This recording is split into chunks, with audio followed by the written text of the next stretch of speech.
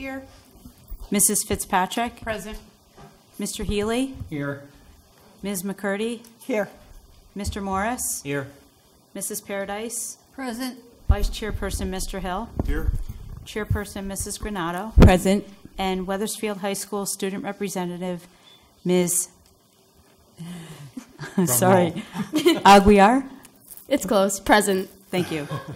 I'll get it someday soon. Present. All present. Thank you. Okay, the board is inviting a group of Emerson Williams. If I go through their names here, we have Sophia Cruz, Emma Cruz, Mirabelle Quadras, Holden Gallagher, Lena DeMonte, and Joey DeMonte, and Emily Maditall. Could you come on up and lead us in the Pledge of Allegiance?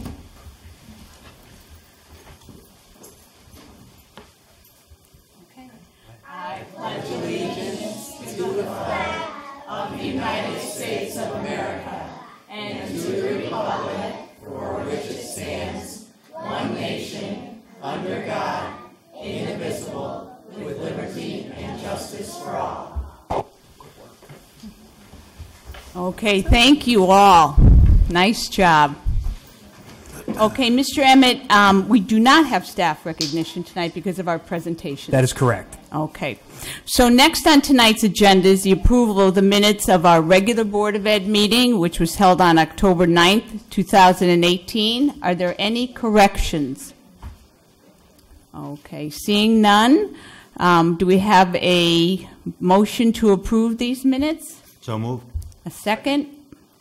All in favor? Aye. Opposed? Any abstentions? Abstention. Abstained? Did you get those, Ellen? So Mrs. Evans and Mrs. Fitzpatrick? Yep, abstained. Thank you. Okay, those minutes are approved. And is there anyone wishing to make a public comment? Come on up to the podium and please state your name and address, and may I remind you that you have a 5-minute limit. Come on up.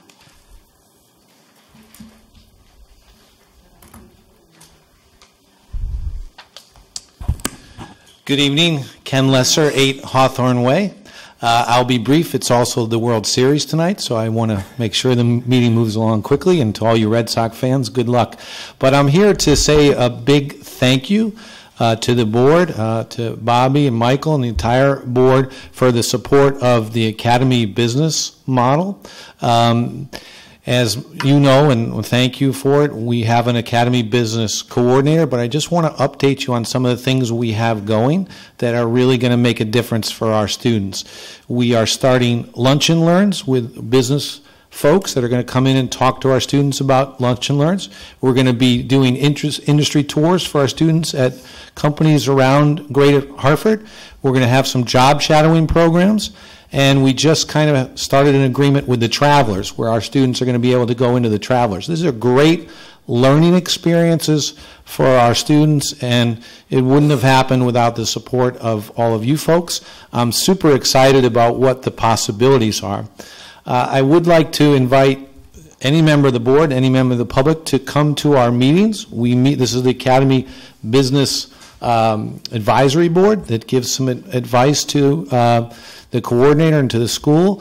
We meet the last Monday of every month, so our next meeting is next Monday, October 29th. We meet from 7 to 8 sharp, and we discuss ways that our students can get involved in the business community, and our business community can get involved with our students. It's a great opportunity. I'm super excited about it, and I'm really here to say thank you and to listen to some presentations later. But thank you for your support. Appreciate it. Okay.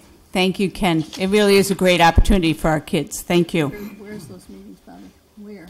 At the high school. And those meetings are at the high school. Mm-hmm. Anyone else? Okay. Mr. Emmett, do you have communications to share? Yes, just a few this evening. Obviously, we're very excited this evening to be hearing a couple of presentations with regard to Phase 1 of our enrollment study, as well as our facilities assessment. As you all know, we worked very hard last year to develop and implement the Wethersfield Public Schools Strategic Plan 2018-2024. Goal number 3, with regard to management, operations, and finance, Action 2, conduct a facilities audit and make recommendations for 21st century learning spaces. Action 2.1, outline specific infrastructure priorities and develop long-range plans to renovate or build new schools and explore redistricting. And Action 2.2, to continue to audit infrastructure and procedures to ensure safe and supportive learning environments. Tonight, that is where we begin this step. We have some excellent data that we'll hear from, and we'll start the process of assessing where we're at and making some decisions moving forward. I'm certainly very excited. I think that this evening you'll find that there is the most comprehensive set of enrollment data points that I think we've ever seen in this district. So certainly looking forward to that. A couple of other items in terms of an infrastructure item. I've been letting the board know we've struggled mightily with regard to the portables over at Highcrest, and in consultation with Sally Katz, in spite of multiple repairs, including roof repairs and drywall repairs, these portables have had it. They're done. The smell from the water infiltration has gotten to the point where I don't feel it's safe for kids, and at this point in time we do not have students in those portables. I will be meeting with folks on the town side as well as some of our folks here on the board side to talk about what our process is going to be. Certainly right now Ms. O'Connor is doing yeoman's work in terms of relocating occupational therapy and physical therapy, which was housed in one of the portables. The other portable was music classes, so we're doing music on a cart. It is not optimal whatsoever, but what we're doing is looking at the potential for the short term at least to replace those portables. I've been in contact with a colleague in Rocky Hill who recently purchased portables, so I have some ballpark figures. We'll be meeting again tentatively on the 5th of November to talk about options. At this point in time, the first and foremost thing is we're going to be actually walling off the hallway down to those portables as we're not going to be using them anymore. So again, kind of a pertinent thing to be talking about our facilities when we're at this point this evening. A couple of other brief items. I've had the opportunity last week to go and visit the Farmington Public Schools and their building committee. They had reached out and asked about how we got through our Renovate is New project at Wethersfield High School. They are certainly grappling with the need to replace their high school, and the figures that we heard last week were between $120 and $161 million for Renovate is New project there. Certainly nice to be able to talk about what we did here in Wethersfield and how we saw things through. And again, moving forward, just so everybody knows, we're getting into that season where it is committee after committee, evening events happening at schools. We've got a lot on the plate coming up, so please plan your calendars accordingly. It's going to get really busy. And that's communications. Okay, thank you. Any questions for Michael? Okay, well, let's move on. So the board and the administration, as Michael said, have been working with Colliers International for a student enrollment and facilities assessment. So tonight, there's a school enrollment and demographic study by Malone and McBroom, followed by Colliers' presentation of our elementary school facilities audit. So, gentlemen? Okay. We'll be starting off with the presentation from Patrick Gallagher from Malone McBroom. Pat will be talking about enrollment historicals as well as enrollment projections up through 2028.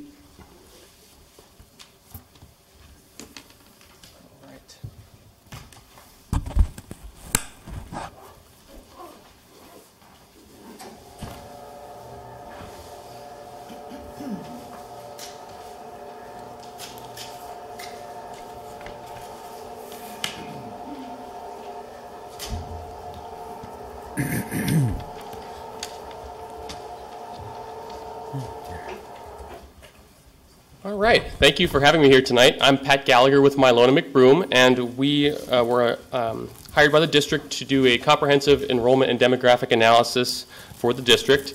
As part of any major renovation or construction or reconfiguration project, it's really important to understand a baseline of where your enrollment's at today, what are some of the trends in the recent past, and what are trends looking like for the next 10 years. So just to give a brief background, I I work for Mylona McBroom. We're a company based out of Cheshire, Connecticut. That's our headquarters. And I'm in our planning department. We do a lot of work with school districts, including many of your neighboring communities in recent years.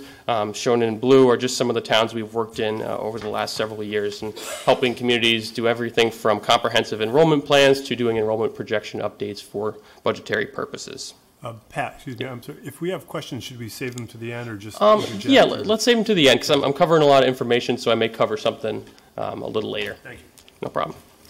All right, so before I dive into enrollment trends, I'm just going to give some general background information on the town of Wethersfield as a whole. And looking at your historic population, you are a very, very stable community. In fact, your population at the last census in 2010 was just 6 people higher than it was in the 1970 census. So you have been a remarkably stable community. Looking forward, you look at 2 sets of population projections. One is put out by Connecticut Department of Transportation and the other by the Connecticut State Data Center. I'll caveat that population projections are not the same as school enrollment projections. Nonetheless, we like to just look at these resources just to see what trends that they are showing. And they're showing a continuation of that sustained stable population for the DOT model and some slight growth with the state data center model. So we anticipate that overall your population will remain very, very stable for the foreseeable future. Oops. So being it's 2018, it's somewhat of a tough time for demographers because the main data set that we rely on is the decennial census. And so now we are about 8 years removed from the last decennial census in 2010. So I will be showing some information from the last decennial census, but I'll be updating that with some estimates that are provided by the Census Bureau on an annual basis in the in-between years. So this map here shows your population change by census tract, which is roughly a neighborhood. And overall, we see very stable populations throughout town. We had one census tract that declined very, very, very slowly between 2000 and 2010. Really, usually that means there's high schoolers that graduate and move out. But really, we see stable population across all neighborhoods of town. However, one of the main ways that towns are changing across Connecticut is in age composition. So while your population's been steady, you have different groups growing and others shrinking. And like many of your suburban peer towns in Connecticut, your population tree is hourglass shaped, meaning you have some big generations, such as the baby boomers and the millennials, which are the fatter parts of your population tree. And then you have some smaller age cohorts, which are the skinnier sections of the age tree. And really what we're seeing is the aging of the baby boomers and the aging of the millennials really being the 2 trends shaping your community. And that's reflected in your school enrollment trends as well. When we look at overall median age, again, you've been very, very stable. Your median age has only gone up by about a year since 2000. And in fact, estimates that we looked at that were provided by the Census Bureau for 2016 show that your females of childbearing age, so females aged 18 to 44, has actually increased between 2010 and 2016, which I'll get to a little bit, may explain some of the birth trends we've seen over the last few years. Student age population is another data set provided by the Census Bureau. Again, this is 8 years dated, so some of the enrollment data that I'll provide you later for your school district will provide a much more accurate snapshot of where you are today. However, nonetheless, we found that between the last 2 decennial censuses, your student age population grew throughout town. So again, not a lot of variation in particular neighborhoods. Females of childbearing age is really a proxy that we use to estimate future births, which then we use to estimate future kindergarten classes. And not surprisingly, as those baby boomers aged up into their 50s and 60s, we saw a decline in females of childbearing age in just about every Connecticut town. However, like I mentioned, there is some recent data to suggest that this trend has started to reverse itself. So births are one of the really important factors that we look at whenever we do an enrollment and demographic study, because births are the best data that we have of estimating your future kindergarten classes 5 or 6 years from now. And out of all the towns that I've worked in since I've started, I've never seen a birth chart that is as stable as Wethersfield. You've really had remarkable stability through the recession years where a lot of towns started to see a dip. However, over the last 4 years, you've started to see a little more variability. 2014 was your lowest birth cohort in recent memory, dropping down to 213. However, the last 3 years, you've seen a pretty big uptick, and you're back in 2016 and 2017 at those median numbers. We also obtained the first 6 months of 2018 birth data from the Connecticut Department of Public Health and extrapolated that out for the full year, and you're actually, if that pace continues for the second half of the year, you would be on track for your largest birth cohort in recent memory. And as I get into the enrollment projections, you'll see that the years that have smaller birth classes or cohorts will have smaller kindergarten classes, typically 5 and 6 years later. And if you have a larger birth cohort, 5 or 6 years after they were born, you may see a spike in kindergarten enrollment. So these kind of fluctuate together. One of the benefits of the data that we get from DPH is we actually get births by address, which allows us to see if there's particular parts of town that are hotspots for births, and it also helps us hone in on the individual school projections. And what we see is that births are highest in your larger districts, not surprisingly, so Hanmer and Highcrest, and smaller in your smaller districts. And what we've seen across the board is that there is some year-to-year variability, but overall everything is on the same trajectory. What I'll point out here too is that your kindergarten class this year corresponded with about an average birth cohort, so of 250 births 5 years prior. Next year's kindergarten class will be corresponding with that low birth year of 2014. And as we get further and further over the next 3 or 4 years, you'll start to see those birth cohorts tick back up to the median. Employment trends is something that we follow just because it's sometimes a good indicator of housing turnover in migration. When times are good economically, folks are more likely to move into the community. And in Wethersfield and in Greater Hartford, the economy has improved quite a bit since the recession. And right now, unemployment rate very low in town at 4% and trending below the Hartford County average. So we see these improved economic conditions as one of the drivers of in-migration, and partially explains why we've seen some greater in-migration over the last few years. Housing is another really important thing to look at as part of any comprehensive enrollment analysis. You want to see what types of housing you have where. You want to see what types of housing projects are in the pipeline and could impact your enrollment in future years. And this map here shows housing change in housing units, so the number of units by neighborhood. And again, very stable across the board. You don't have any areas of town that are particular hotbeds for housing growth. You're seeing that slow growth across the board, although we do have some major projects in the works, which I'll get to in a few minutes. Householders age 65 and over are one of the proxies that we use for housing turnover. So older homeowners are likely going to be the ones who are selling in upcoming years. And this map shows the change in those elderly householders between 2000 and 2010. So the areas that are highlighted in red are areas where elderly homeowners have decreased. So that's areas where that housing turnover has already started. And in the southern part of town, in the Highcrest district, they actually increased. So we see this as really an area of potential future housing turnover. We also like to look at housing tenure. Areas that are owner-occupied tend to be more stable than areas that have a high proportion of renter housing, which tends to be more transient.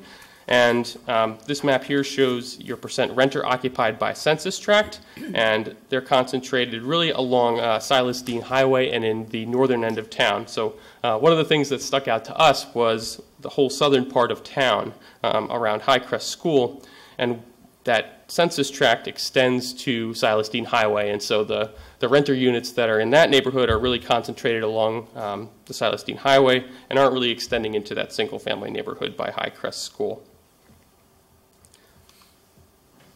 Price point is another thing that we like to look at because oftentimes if you are in a community with school-age children, there's a good chance you may be looking to upsize if you have more kids. And one of the things that we look at when we look at housing price point is, are there opportunities to upsize or downsize within the same community? And overall, you have a very affordable housing stock, and you do have inventory on the higher end, and you do have inventory on the lower end, so that as folks, make their moving decisions, they have plenty of options within the community. Again, speaks to that stable population. Home sales are another great indicator of in-migration. When you have a lot of home sales, you're more likely to see an uptick in in-migration amongst your district. And you've seen a very strong recovery since the housing market crash in the late 2000s. Home sales are back up to about 450 per year over the last 3 years, which puts you back at the same level as you had back in the early 2000s. So a very, very strong recovery. We did get year-to-date data, which we extrapolated out for the full year. And again, you're trending slightly higher than that 450, but very similar to the last 2 years. And sale price is also something that may influence the number of sales. And many communities across Connecticut still have housing that's more affordable than it has been previously. So it's really a buyer's market. And we see the affordability of housing really tied to that increase in sale in recent years. Nonetheless, there has been a slow but steady recovery of home values since their low in 2011. We get home sale data by address, which allows us to look at trends influencing your individual elementary school districts. And what we found was that sales are up across the board, across all of your elementary school districts since 2011. But there is some interesting geographic trends. So Emerson Williams, over the last 3 full calendar years, had almost 30% of the town's total housing sales, followed by Hanmer and Highcrest, with Webb and Wright having the smallest number of sales.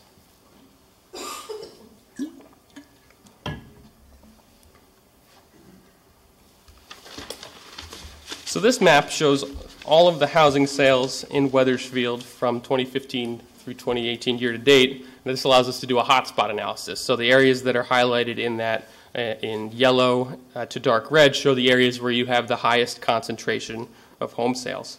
And what we found with this analysis is that really your hotbed is between Wells Road, Ridge Road, and Prospect Street, really the area in the Emerson Williams district and part of the Hanmer district that has a lot of single-family homes that are attractive for families, conducive to families with children.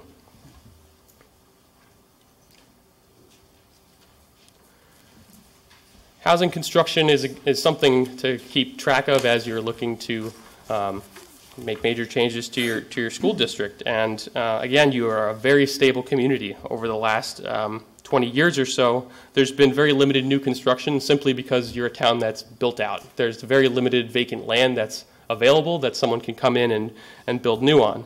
And so you've averaged just 6 new housing units per year since 2010. However, we know that there are some major projects in the works that we need to look at as we're planning for enrollment over the next 10 years and beyond. So we spoke with the town planning department and were able to get information on the major housing developments that are approved. So these are ones that have already submitted to planning and zoning and gotten site plan approvals. And we have over 200 units of multifamily housing as well as 2 single-family subdivisions that are larger than you've seen in recent years. And these are the locations of those developments. We have the Borden multifamily development, which is in the Hanmer district, and then the 2 single-family developments, as well as Ridge 275, which is a multifamily development, are in the Webb district. So looking ahead 10 years, we want to make sure that we account for students coming out of those proposed housing developments in your enrollment projections so that there's space for them. And the best way to estimate that is by looking at comparable properties within town. So we picked some comparable multifamily developments and some comparable single-family developments and looked at total number of units as well as how many students were coming out of them.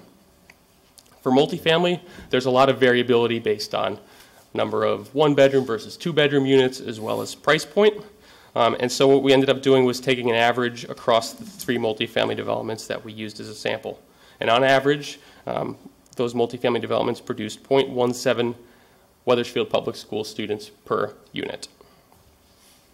On the single-family side, we sampled some newer development, and due to the lack of large subdivisions built over the last 20 years, we picked streets that were newer, so I think built in the late 90s or early 2000s, that had larger homes that we felt would reflect some of the new construction. And what we found was that you have a lot more students per unit coming out of single-family homes, and they're a lot more similar to one another than the multifamily developments. So the average for the comparable single-family developments was 0.57 students per unit. We further broke that down by elementary, middle, and high school students because we want to know how many students will enroll in Hanmer versus Silas Deane or the high school. And so we applied what are called those multipliers, those students per unit, to those new developments based on the number of units that have been approved. And this table here just shows the summary breakdown by both school type as well as total. And so these housing projects, when they're completed, we estimate will add about just over 50 students to Wethersfield Public Schools, which we have incorporated into your projections to make sure that they're accounted for. So now I'm going to pivot over to your enrollment trends, and I'll start by doing a look back over the last 15 years or so. And again, you've been a very, very stable community. You've had a slight decline over the last 6-7 years. However, that decline is slower than many of your peer towns. And in fact, we've seen growth at the elementary school level over the last 3 school years. And generally, your elementary enrollment will be the first to tick up, and then middle and high school will follow in later years. We also looked at trends in your individual elementary schools, and there's a little more variability here. High Crest, we've seen enrollment steadily increase over the last 7 years, and your enrollment for this school year is the highest in recent memory. Hanmer and Emerson Williams have been generally stable. There are some fluctuations year to year depending on how large of a kindergarten class comes in and how large of a 6th grade class matriculates up. Charles Wright has also been a very stable school, and Webb has declined slowly over the last 7 years. However, 2018 did see a slight uptick. One of the more interesting trends that we want to monitor is enrollment of Wethersfield residents in magnet, charter, VOAG, or other programs outside of Wethersfield Public Schools. And I'll point out that the 2018-19 data is preliminary, and I think the other is the data set provided by the state. But nonetheless, you can see just how many Wethersfield residents are attending these other schools outside of the Wethersfield Public School District. And we've seen a decline over the last 4 years, pretty substantially, with overall enrollment being about 100 lower than it was 4 years ago. One of the major changes has been at the pre-K level, where there's recently been changes to tuition. So it used to be a free program for CREC, and then now I believe if a family makes over a certain amount, they have to pay for pre-K. So it's somewhat less enticing to enroll in that program as it had been in years past. And if these students return to Wethersfield Public Schools, that could be a significant impact on your enrollment trends.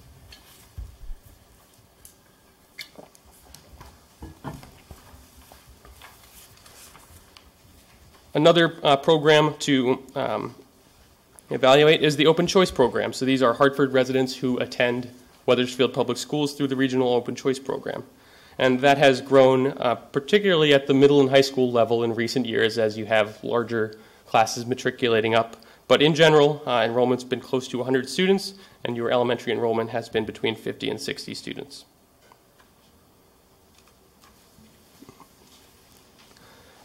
We did an analysis where we looked at your new-to-district students for the last 3 school years and tried to tie them to home sales. Home sales are traditionally one of the major drivers of in-migration, but what we noticed is in Wethersfield is that most of your new-to-district students are not tied to a home sale. So 75% were either living at that address prior, so they could be a magnet student or a parochial student, re-enrolling in Wethersfield, or they could be a renter or moving in with another family member. So that was a very interesting trend that's driving some of the new-to-district students. this map shows the hot spots of new-to-district students, and not surprisingly, it corresponds with your highest density rental housing. Renter housing tends to be more transient than single-family areas, and while you do have a sizable number of folks moving in single-family homes, they're all not concentrated together. So I believe these are Folly-Brook apartments in the northern end of town, and then the Wethersfield Housing Authority property in the middle of town. All right, so now I'll get into our enrollment projections. And we take all of that background, economic, housing, and demographic data, and use those to inform our projections models. And these are based on the underlying assumptions that we build into the models. So assumptions on housing, assumptions on births, assumptions on housing construction.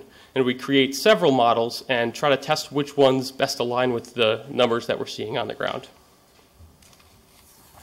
We use what's called the cohort survival method. This is the standard in the industry, and this is what's preferred by the State Department of Education whenever you're submitting a school construction grant. And really the main premise is that it's observed data from the recent past is the best indicator of the near future. And in a stable community like Wethersfield, it's a great methodology. Another key to our enrollment projections is what's called persistency ratios, and that essentially tracks how much a grade grows or shrinks as it matriculates through the system. So this slide here shows your persistency ratios, and I apologize, it's probably too small to see in the audience, but persistency ratios over 1 mean that a class is growing as it matriculates through the system, and a persistency ratio under 1 indicates that it's shrinking. And what we see is that almost across the board, your incoming kindergarten classes are growing just about every year as they matriculate up to 12th grade. So slow levels of in-migration. The 1 year over the last 5 years where you don't have it is 5th to 6th grade, which maybe folks pulling out their children to attend magnet or other non-Wethersfield public school middle schools. And typically the transition years are the ones that are most likely to have a persistency ratio of under 1. Another metric that we use is what's called the estimate of migration on the far right-hand side, and that tracks changes in grades 1 through 7 as they matriculate up to 2 through 8, which tend to be the more stable grades. Folks are less likely to move in or out. And what we've seen is over the last 2 years, you've had a very marked uptick in your migration for those grades, with this year a migration of over 3.5%.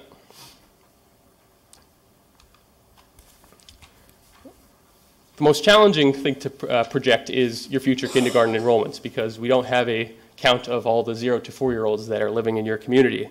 And so births are the best proxy that we have for estimating your future kindergarten classes. And we do that by looking at what's called the birth decay persistency ratio. So comparing kindergarten enrollment with the comparable birth cohort 5 years prior. And so what we've seen is that on average, every 100 births will lead to 97 kindergartners enrolling in Wethersfield Public Schools 5 years later. And this has been fairly stable, although there is some year-to-year variation. And this past year was one of just 2 times in the last several years where you've had more kindergartners than you had births 5 years prior, so a persistency above 1. When we estimate your next 5 incoming kindergarten classes, we can rely on observed birth data that we have for the town of Wethersfield that's provided by the Department of Public Health. However, to project your last 5 kindergarten classes going out to 28-29, we need to estimate the number of births that are going to happen over the next 5 years. And we've built a low, medium, and high regression model based on, I believe, housing and economic factors to create these high, medium, and low birth scenarios. And overall, we're estimating that you're going to follow that very stable average of about 260 to 275 per year in our medium model, which we see as our most likely. All of this gets fed into our district-wide enrollment projections. And as I mentioned with the births, we prepare a high, medium, and low, with the medium being what we see as best reflecting where the community is headed over the next 10 years. However, we don't have a crystal ball. We don't know if, maybe there'll be a big boom in births, 3 years from now, or the economy will be booming, or the opposite. And so we provide a high and a low just to help you be nimble in the event that some unforeseen changes happen. However, we feel very confident in our medium model as reflecting the stability of your community and where you're heading. And we have added those housing multipliers into all of the projections that I'll show you on the coming slides. So 50 students total, and then we've allocated them to the individual elementary school that aligns with that proposed housing development. So from here on out, I'm going to show the medium, again, that preferred model that we see as most likely occurring over the next 10 years. And what we've seen in the last few years is an uptick in elementary enrollment. And we see that trend continue, that slow growth in those elementary classes continuing over the next 10 years. You will notice over the next 2 years, there'll be a slight dip. That corresponds to those 2 small birth cohorts entering kindergarten. And as we get those larger birth years starting to enter is when we start to increase in the later years of the projections horizon. So the black line represents your historic over the last 10 years, and the blue dash represents your projected going forward 10 years. So by year 28, 29, we're anticipating that your enrollment's going to be very similar to what it was in 2009, 2010. We've also prepared projections by school to help you track if growth is going to occur in particular elementary school districts. And what we found is that, in general, that growth is going to occur throughout the community. Emerson Williams being the one school that's very stable if you were to compare the 2018-19 current year enrollment with 10 years out. And then the remaining schools growing slowly over the next 10 years before stabilizing at the high 1900s by year 10. We do see some growth at Wright, Webb, lower growth at Highcrest, but growth nonetheless, and then some pretty modest growth at Hanmer, which is going to be where the Borden apartments are. So that accounts for the new students coming out of that Borden development as well. At the middle school level, we are dealing with mostly students who are already enrolled in Wethersfield Public Schools. So the data is known, and there's always greater confidence in projections of students who are already in the system. And what we're showing is a very stable enrollment over the next 10 years with some fluctuation between 540 and 580 students, just depending on how large of a 7th grade class moves up and how large of an 8th grade class moves on. And at the high school level, we also see very, very stable enrollments, varying between 1,100 and 1,200 over any given year, but in general, very, very stable. The final piece of the puzzle that was part of our study was to look at your space and develop capacities for each school building. I'll note that I'm not an architect, so our charge was really to focus on your instructional rooms and your space and your programming and how many students you can fit into the building. There's a lot of facilities deficiencies that Chuck and Chip will mention in their presentation. So to start developing capacities for each school, we need to get an idea of how space is used.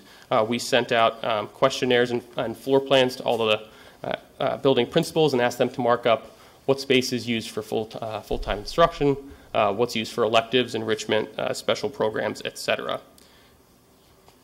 I will point out that Highcrest and Wright are the 2 schools with modular classrooms, and as the superintendent mentioned before, the modular classrooms at Highcrest are no longer in use. The 2 modulars at Wright, I believe, are used for grade level instruction. When we're looking at space and capacity, we also want to factor in the many district-wide programs that your students rely on. So this includes pre-K. So there are, I believe, 3 pre-K classrooms at Webb. You also have other special programs that aren't necessarily in every school, but need to be in a school. That includes the ABA program, the Strive program, as well as your ELL programs as well. So as we're developing capacity for each school, we want to make sure that you're maintaining these vital programs. So the method that we use for developing the planning capacity is the sections per grade method. Typically neighborhood-based elementary school districts such as yourself will have equal numbers of kindergarten sections as they do fourth grade sections. And neighborhood-based school districts tend to be more stable, so we've divided up your schools into either a 3-section per grade school or a 2-section per grade school. So this shows our total full-size classrooms for each school based on our inventory. However, we can't use all of those classrooms for grade level instruction. So we've assigned a school as either being a 3-section per grade, which is Hanmer, Emerson Williams, and Highcrest, or 2 sections per grade for Webb and Wright. So that gives us, for the 3 sections per grade, 21 instructional classrooms, and for the 2 sections per grade school, 14 instructional classrooms. We then multiplied that number of instructional classrooms by 25 students as a loading level, and then multiply that by 0.9 to allow you some headroom, because we don't want to plan for the maximum or plan for large class sizes. I'll note that Webb is a large school. However, our capacity is only for K-6. So because you have the pre-K classrooms there and because you have the ABA programs in that space at Webb, that's why it's a 2-section per grade school. It hypothetically could be a 3-section per grade school, but it would require you to move pre-K or ABA to another building, which would then lower its capacity.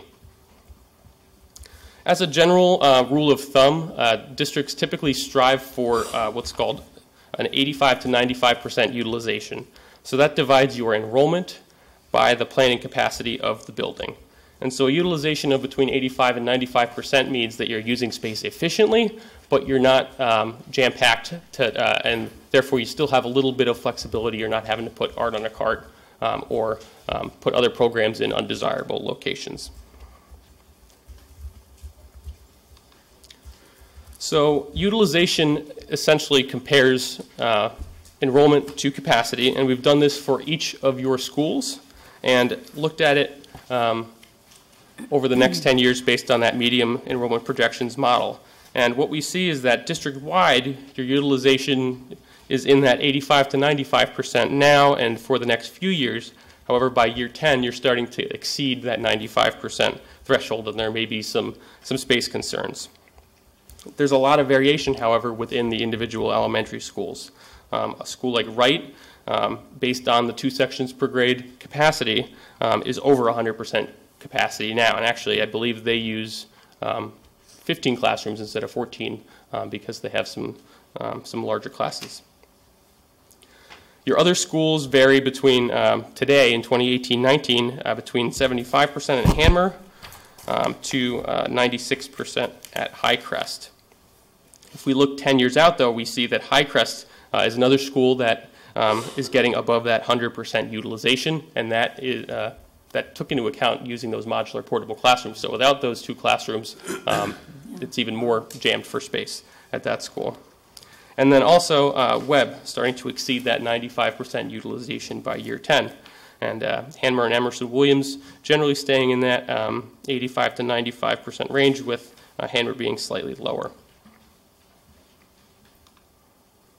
We also looked at middle school capacity because we wanted to make sure that we were seeing if there was excess space there that could perhaps be used for other programs. And we use a slightly different method for middle school just because it's based on teaming.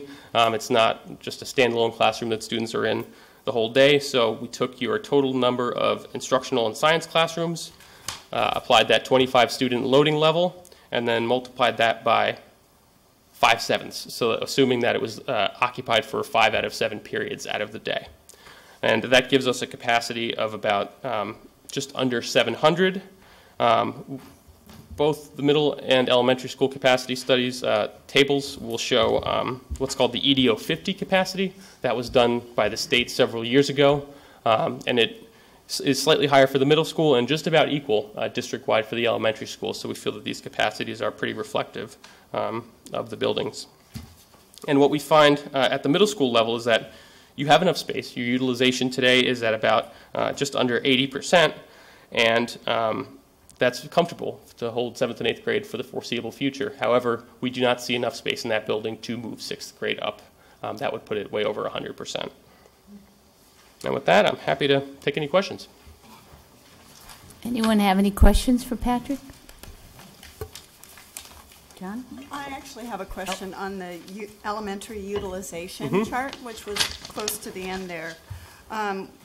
When a school goes over 100%, would that be, I mean, could you draw a parallel between that and say, now you have classes of 27 instead of 25? Yeah, so inevitably, if you're at a utilization over 100%, the two choices are either you move into another classroom, so you're displacing, you know, art or music or another program, or you have large class sizes. So those are typically the two solutions.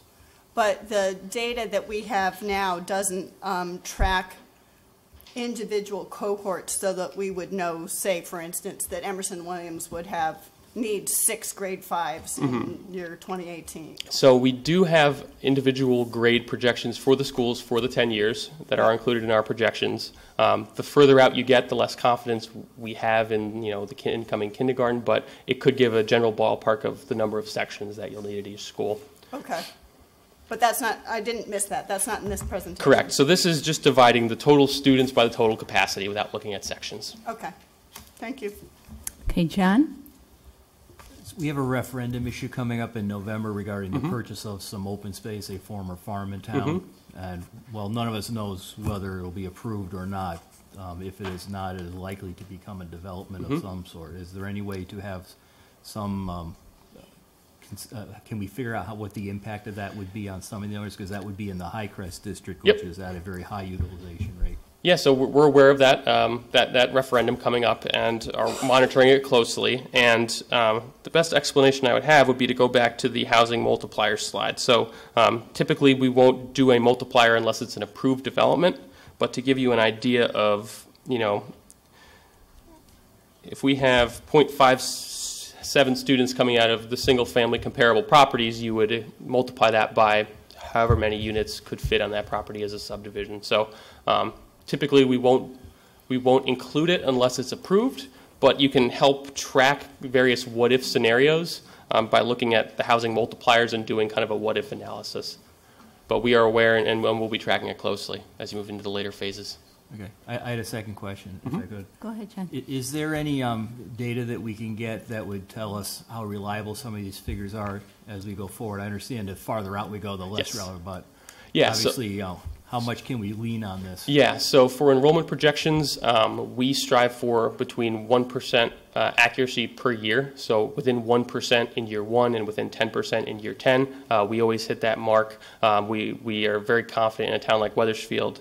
However, like you mentioned, there is uncertainty going out 10 years from now. I don't have a crystal ball, which is why we provided you with that high and that low projection to help you in your planning study of, you know, accounting for unknowns that are in the years ahead.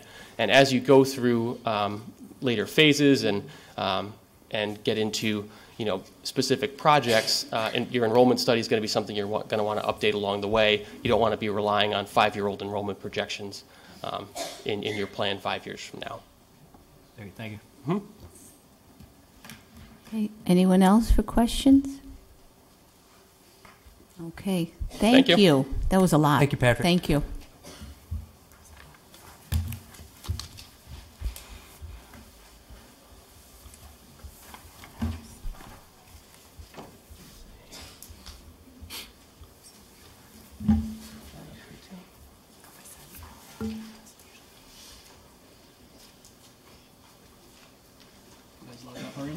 Are you guys loaded up already? I think so. Gotta find it.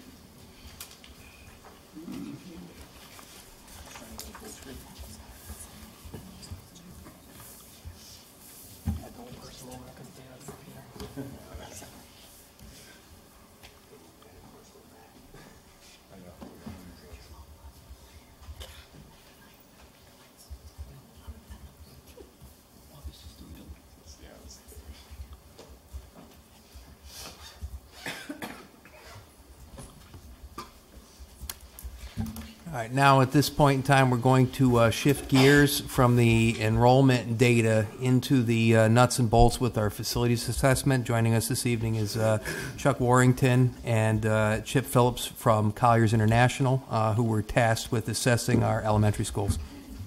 All right, thank you, Superintendent Emmett. My name is Chuck Warrington. I'm with Colliers International. My colleague Chip Phillips. is with me this evening.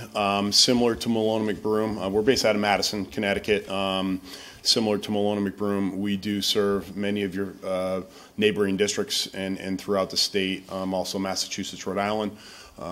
We have two basic divisions of our company, Owner's Project Management, which is what we're part of, and then the other half of the house is what we call our commissioning services. Those are our MEP and energy folks who help along with schools as well. You've heard, Connecticut High Performance. I'm sure you dealt with that with the high school. They actually do some of the commissioning services for that. Education is our primary sector. Probably 90% of our work is education. A lot of public and private sectors. So this is what we do in the planning and helping districts plan for projects, whether they're one-offs or a master plan that you're looking at right now.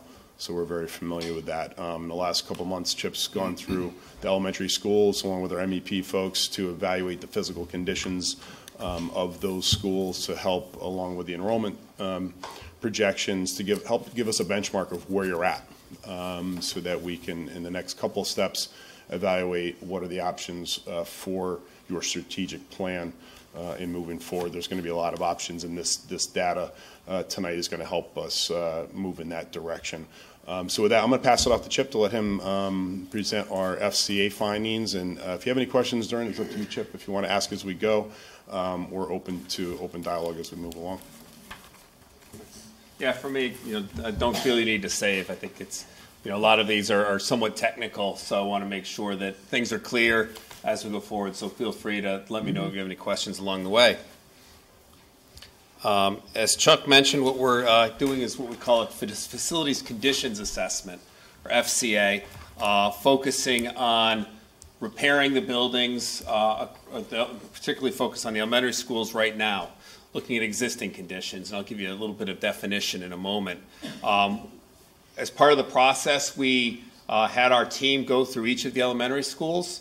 We looked at all of the building spaces, we looked at all the major building components, looked at the exterior shell, the roof, the windows, the doors, the interior finishes, the ceilings and flooring and walls and interior doors, the mechanical, electrical, plumbing, heating systems, any air conditioning, electrical, plumbing, all of those systems, as well as any regulatory items that we would see. During that, we met with all of the principals and head custodians to have a conversation about what some of the priorities that they see on the condition of the building. And, we do want to recognize that we're not looking at hazardous materials. There are so many unknowns to that and requires testing that we're really looking at. We're doing visual inspections to look for signs of need and based on what we're seeing as well as age of equipment and systems. We did identify over 350 items across the buildings that we'll look at summaries. Obviously, we're not going to go through all 350 of those today. I want to start with a little bit of a definition for deferred maintenance, because that really is what we're talking about. It's about fixing items that are beyond their useful life. And usually items are beyond their useful life because of two reasons. One, funding. Nobody ever has enough money to do everything that needs to happen at its life cycle. And the second is a lack of a comprehensive identification process. Everybody has their CIP projects, but there's nobody generally has the time and the expertise to go through and identify every item that needs to be done. So it's hard to make decisions about what you're going to do, and more importantly, what you're not going to do and why. So those two pieces really are what we're helping to fulfill, is the identification of all of the items, as well as starting to plan for how to address those down the road. Want to be clear, though, that these are not program alterations. They're not modernization because of program changes. These are repairs and upgrades to bring the buildings to current standings as they currently are. So we're not moving walls, we're not expanding, building additional classrooms or any of those things. This is really fixing what you have and bringing it to current standards. Okay. I want to spend a little bit of time just talking about some of the big things that we saw. And I'm not going to list every item. Many of these are across multiple schools. But as I go through, I'm also going to show you some pictures of some examples of what some of the items that we've talked about. First of all, I do want to say that as we walked around all of the schools visiting, it was very clear that all the schools are safe and well maintained. They're all clean, but in many cases, what you're seeing is signs of age, not signs of neglect. And that's very important and clear, I think, to make sure that everybody understands, because, again, this is a funding and capital issue much more than a maintenance issue. There are many of the schools that look great because past projects really have focused on the architectural aesthetic side of things. New vinyl flooring, for example, painting, ceilings, things that make it look and feel newer. However, that same attention has not been placed on the real infrastructure of the buildings, the mechanical systems, the electrical systems, the roofs, the windows. Those are big ticket items that cost a lot of money, generally have longer lifespans, but once you miss those, they do start to deteriorate at a faster pace. So what we're talking about is roof replacements that are needed at all 5 schools. Again, these pictures are representative of areas where you see the tar through the stone. The skylights there at Emerson Williams are crackling and crinkling and have a number of patches on them. You have ponding water that will find its way inside and also will shorten the lifespan of the roof. There's gutters there that are the words are under there, but they're under the toolbar there that are leaking, so you can't really see the drip as well. It's not as dramatic. But so that those are real issues right now where every building is really facing significant roof issues. Many of the windows are very old, original, single paned. The old wood windows at Highcrest, single pane, hoppers at Webb. Emerson Williams, they are double pane, but most of the seals are gone, so they're all cloudy. You can't really see through them well, and the caulking really is starting to go around them as well. There's exterior masonry repairs. You see at Emerson Williams, the chimney is in pretty rough shape, and there's a lot of bricks spalling. That's where water gets into the brick and starts blowing it apart, so you lose the face of those bricks, which just then starts to build on each other. Every winter, water gets in, freezes, the ice pops out, and you have a bigger and bigger problem. The chimney at Webb has a number of pretty severe cracks in it. And at Hamner, the precast around the unit ventilator louvers, in many cases, is cracking and really starting to crumble. HVAC equipment, the heating, ventilating, air conditioning. The Hamner boilers are original, 1967, as well as that air handling unit. Charles Wright, that's a domestic hot water boiler from 1985. 33 years old. Those don't have 33-year-old lives generally. The air handlers there are a little newer. They're from 1996. Generally, a rooftop unit, you've got to figure 15 years.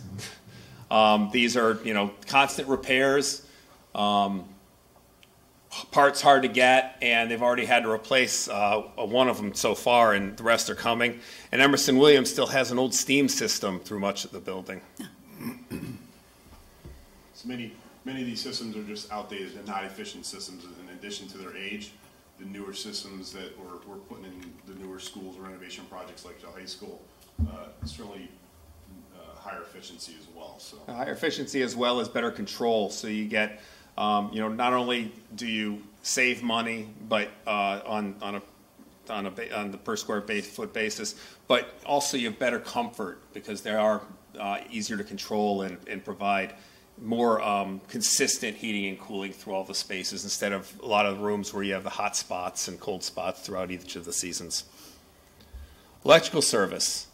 Many of them, the main system has not been upgraded. These are systems that were put in before computers, before all of the electrical usage we have now. And even in a place like Webb that did receive a lot of attention, the majority of the electrical systems were not included in the scope of that work.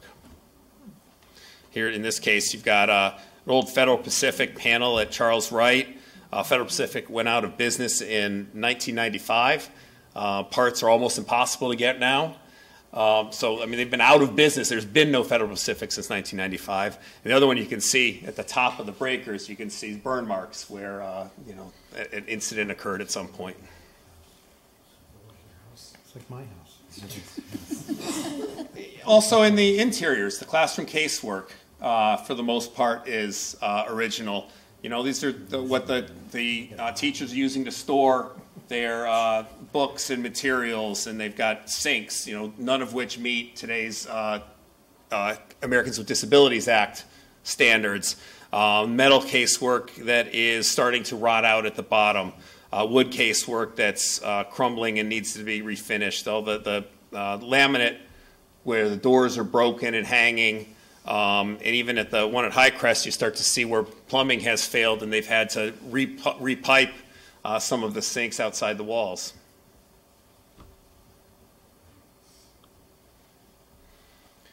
Toilet rooms are pretty tired, outdated in a number of these the buildings, where there's been renovations for ADA that have been somewhat incomplete, as you see at Emerson Williams. Those floor-mounted toilets no longer meet code and standard today. Even the full bathroom at Hamner, where it's an old ADA bathroom where the stall is out. That now the stalls are supposed to be 5 feet, 5 feet radius. Those are too narrow for today's standards. The sink there doesn't have the required insulation on the piping underneath. So did meet ADA back in the 90s, but today it does not meet ADA standards. And you see a lot of partitions, particularly in the boys' rooms, that are all deteriorating, rotting, because they're boys and that's what they do. Site improvements, parking lots, seeing a lot of the pavement that's really cracking now. You're seeing that the middle one for Emerson Williams shows a displaced catch basin where you now have ponding water that will freeze in the winter and become a concern. The steps at Charles Wright have no mortar in them, just all open, and again you get more of the freeze thaw, and those will deteriorate faster and faster, as well as the wall around the basketball court at Highcrest. And the modulars. Highcrest we've talked about. There's from water intrusion, there was a lot of damage that you saw around the windows and the sills. The stairs were a problem. The doors are rusting out in the corridor. Also, Charles Wright has issues with the trim work and water getting in and starting to rot out, behind the walls. So both of those really are beyond where they should, beyond repair, and need to be considered. What the real future of those buildings are. Not only at Highcrest. And this is very typical in many districts, not just Wethersfield. They're meant as temporary solutions. We always say temporarily permanent, and they end up being there for 20, 25 years, almost as old as some of the schools themselves. Yeah. The original, it's not bricks and mortar. It is 2x4 construction, T111 plywood type siding. The roofs aren't meant to be a 25, 30 year warranty. So you end up wearing them out, but then the districts try to do these repairs, makeshift here and there, as Superintendent alluded to, and Sally Katz has been they've been trying to make repairs. They just wear out after time, and eventually got to take them offline as they've done at Highcrest. And this is one major issue as we're talking about the future steps. The state does not want to see portables. I can attest to that. They do not want to see that. They do want to see bricks and mortar. So as you're developing these plans, they want to replace that with permanent structure. Yeah, generally you can think of these buildings as 7-year buildings. And as far as I know, I think these were put in 2000, so they've been here 18 years. And it shows. So there's a lot of observations that we've seen, pictures we took. What does it mean? Obviously, as we said, it's a financial issue. So let's get into that. The total of all of the projects that we looked at comes out to almost $32 million across the 5 elementary schools. Now, every project is not equal. Some things, are more important than others. Some things have more of a time frame to them. So we look at priorities. Generally, as we objectively look at each of the issues, we like to think, if money wasn't an issue, when should you do this? And so we think about priority 1 being, these things you really should do in the next 3 years. The next grouping would be the next 5 years, and then kind of beyond 5 years, the next 5 to 10 years would be the priority 3. So as we looked at the projects again, that total $32 million, the priority 1 need, that most urgent need, is $17 million. Still a big number, but a more manageable number as you think going forward.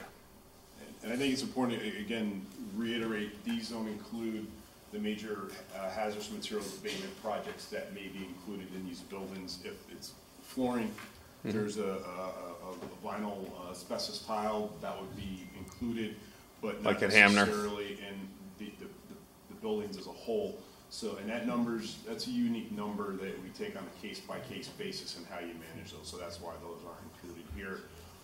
And also, and I think Chip alluded to before, this doesn't take into account programming. This is purely physical assessment of the buildings. It's not taking into account anything other than the physical the conditions of it, the severity of them.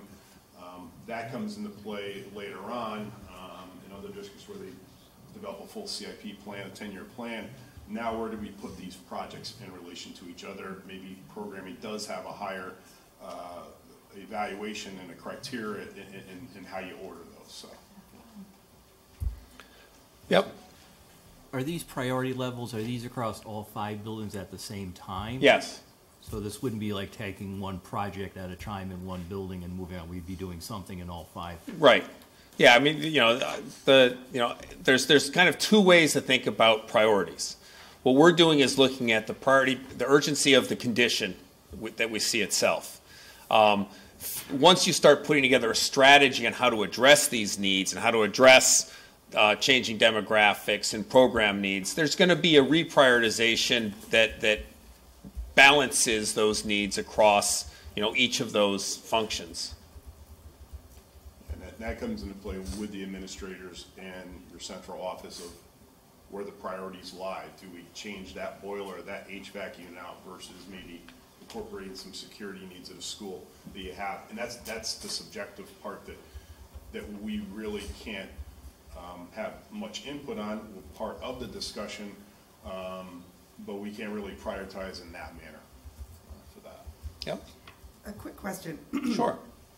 All this says no materials abatement and all that. You've been to Hamner, was built in like the 60s or something. Sure. So it's definitally going to come into play in here. Yeah, is there any sort of like range that there's some things like, I mean, it's a lot of money to do that. So for instance, the VAT flooring that is clear and obvious. We did factor some of the costs into that.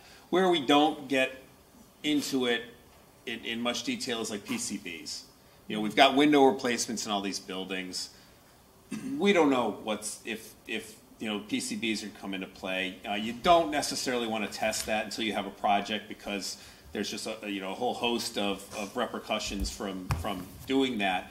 And so you don't know whether it's just in the caulk, whether it's leached into the masonry, whether it's dropped into the ground. So there's no way at this point, until really undertaking a design for that project, to know what the extent of that is.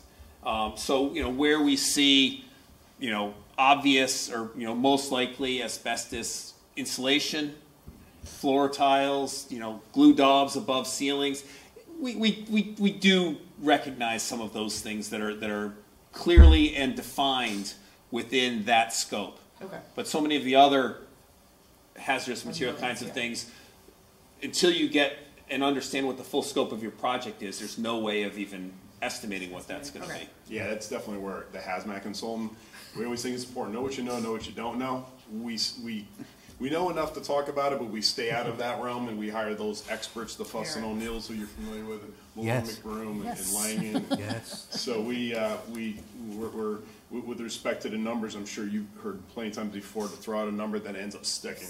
So that's one thing we do want to. And I do want to say on these things, asbestos is an issue if it's called friable, and we didn't see that anywhere.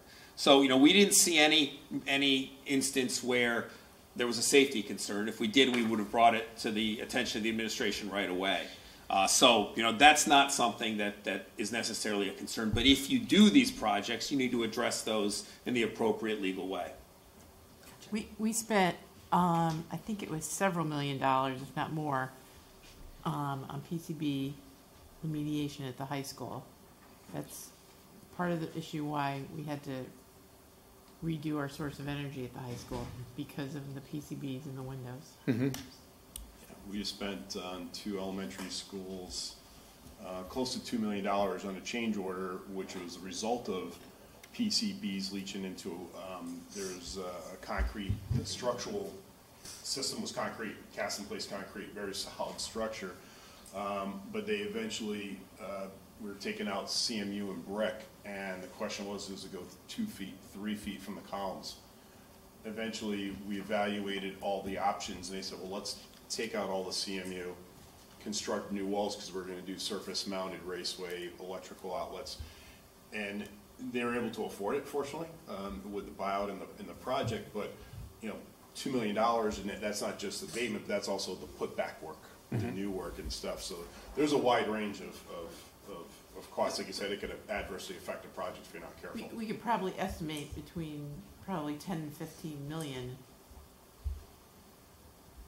potentially on abatement in all total of 5 schools. Yeah, we're estimating we're actually going to be demolishing a school up in South Windsor. Going out to bid soon. Abatement and demo on that one. It's about 42,000 square feet. We're estimating about 1.5 million. But that's a abatement demo. We're not doing any put back work. But Yeah, so between that and 2 million. Yeah. And if I might, the reason why we put this note in there so that the conversation did not, we were, transparent in this regards, that, this is just the priority list, and we do realize that our schools have that $1 million pot. Yeah, it is there, but it's the toolbar at the bottom. I don't know how to get rid of that. Hides the bottom of these slides. Okay. Okay. So, it is a technical study. So we want to look at that same priority breakdown across each of the major building components. And when we do that, we found that the exterior shell is the area that across the schools combined represents the largest area of need, both in terms of total dollars as well as priority dollars.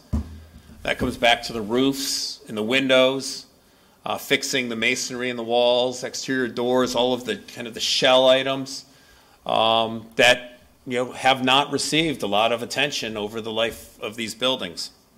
HVAC is the second largest area of need, so we've talked about that a bit, and followed by the electrical and the interior shell. So those are kind of the big components of where we found most of the needs. When you talk about the HVAC, I taught in Hamner for a lot of years, and I didn't have anything for about 25, but, and maybe about my 26th year, they put in those window unit things right into the wall. Right. That's not what you're talking about here. That's some of it. Yes. Some of it? Yes. Okay. So a lot of standard classrooms, they put what's called a unit ventilator. It's the big box that goes in the wall and has a vent on the outside that draws fresh air in, and then it heats and cools. That generally heats, but sometimes now they cool too. But for the most part, back in the day, they just did heating and ventilating. And over time, they become more and more inefficient. The dampers that allow how much fresh air to come in start to freeze. I get it. Yeah, so that's the big thing of what we're talking about. Yeah, it was not comfortable, but I was just wondering if you're talking about those units that we put in actually in the walls that, I had a remote to run it from my desk. Oh, you're talking about the remote air conditioners? Yeah. Oh, okay, yeah. Is that what Sorry, so the window air conditioners at the walls. When you say the HVAC, is that? Yeah, well, a lot of the schools don't have that. That would be part of that system. Now, I'm not, that's not, that piece of it's not so bad. It's not the most efficient way to air condition a building. You've got all of those little units in one in each classroom that is cold right at the unit and warm at the far end, and the air doesn't circulate properly, and they're noisy, and there's so many of them that becomes hard maintenance. Yes. That's part of this. Yes. Okay. And the other thing to keep in mind is you're seeing these large bars, these vertical bars in different pots of money in different systems, but these systems all touch each other. You just like your home, and I'm going to really simplify this, you're not going to put a brand new HVAC system and electrical and all of these interior improvements if your roof's leaking and if your windows aren't efficient and properly sealed and you have a really good, what we call the building envelope, it's the skin. So these are related to each other, even though we're categorizing those. But if you were to look at these over the course of time and start prioritizing which ones do we do first, a lot of times say, hey, let's get the HVAC in and get it comfortable, but if you're bleeding out energy throughout your building envelope and it's leaking air or it's bringing air in, which you don't want either, you have to look at these imbalances as a whole. So all these systems work together. They're not isolated as maybe the graphic may depict. So as we're looking at these moving forward in the next steps, that's what we have to look at and take into account, because there is certainly in another district we looked at, we said, well, you got to do the roof, and you should probably do the windows, maybe not the whole skin, before you do the electrical and HVAC upgrades. And then it comes into security issues. You don't want to put in fixed windows for security reasons, because if you don't have HVAC in the system, then you got a hot building. So there's a lot of factors that go into the future steps of these. But these are all closely integrated together. They're not standalone by any means. Yep. In your review of these buildings, was there any building that you saw that we really should No, it's a nice segue to the knock down next or slide. rebuild, or Let's are you confident that this money that would obviously bring all the buildings up to code and so forth, but would get us how many more years? Structurally, we didn't see any major concerns. There's some little areas here and there where we're seeing, some cracking masonry that we're saying, all right, you ought to take a look at that. But it's an isolated area that can be fixed. They all have good bones. There's no reason that the building is going to fail that you need to address it. This slide looks at, we equalize all of the needs across a cost per square foot. Each building has a different size, so it makes sense that bigger building might have more dollars. So we want to equalize that by dividing the identified need in that building by the square footage. And when you do that, one thing that you see right away is that Highcrest has the highest need. However, what's important is the red bar. Those are the urgent needs, and that's showing that Hamner and Charles Wright have the most urgent relative need. But when you're looking at a total need of $120 a square foot to $140 a square foot, a new building is going to be $400 a square foot. So none of these are at the point where you would say, boy, rip it down strictly from a condition. Now, as you start to factor in all these other things, and do you want to spend, $6.5 million to get Charles Wright fixed versus improved, fixed for what it is? That's a discussion now where you start to factor in, enrollment projections and program needs, and whether it makes sense to take, instead of spending $5 to $10 million on two buildings, to maybe put that together onto one building and replace them. Those are the kinds of discussions you can start to have before making a commitment to spend that kind of dollars. Yeah. And that's a subjective call, because what percentage of the building do you spend, or it's like a piece of equipment, am I going to spend 50% of the value on a vehicle just to repair it versus buying a new one, or replacing that. And then the other factor down the road is, okay, again, high crest, okay, 7.9 million do we have up there? Okay, if you're replacing that building, okay, here's the total cost. What's our cost versus the reimbursement from the state as well? Mm-hmm. And that percentage, so a lot of those factors are coming down the road, of course. Yeah, much of this work is not reimbursable. Some of it is, but much of it isn't. Yep. Correct me if I'm wrong, but what we're talking about, say the school was built in 1956 or 1966. What we're talking about is to get that back to when it was built in 1956. Or to some extent, yes. I mean, we're really thinking about current standards for the space. So, where there is, no air conditioning in a gym, but it's used heavily in the summer, we have a project in there and the air handling unit is way beyond its useful life, or the rooftop unit, whatever's providing the HVAC. We'd replace that and add air conditioning to bring it to a usable current building, but we're not, putting in a new floor and putting in, modern bleachers and everything else to bring it to today. But it's a little bit of a mix. The key is we're not changing walls. We're not adding program spaces. We're not, looking at classroom sizes and saying, boy, that doesn't meet our standards, or, art rooms are too small. We're not looking at any of that stuff. This really is within the existing walls and layout, what needs to be fixed. So we're bringing the infrastructure basically up to 2018 levels. Yeah, and I think for the most part, Sally's here, and she had a great analogy in our meetings of, this is the unfun stuff. This isn't the pretty stuff we're looking at. This is all the stuff behind the walls that nobody sees, but you feel it. You feel the comfort, energy efficiency. Hopefully your costs go down on energy, but that could be debated. It rarely does, actually. But this isn't the fun stuff, the visual stuff that everybody likes to see, the new entrance and windows, and the new paint and the new floors. It's the creature comforts that really need to be invested in at some point for the health of your students, and that's really what it's about. Is that and their well-being in their teaching environment and making that comfortable, and for your staff as well. Well, I would add, when you look at our buildings, dating back to from the early 50s with additions at Emerson Williams to, late 60s, early 70s, many of our schools were designed in the open classroom model. Mm-hmm. And, in this day and age, it just doesn't fly anymore with safety and security.